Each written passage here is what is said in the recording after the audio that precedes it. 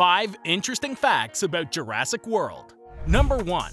Originally, Zach and Gray were supposed to be attacked by 3 Dilophosauruses in the same spot as Nedry in the original, and they'd find the missing embryos from the original as well. Number 2.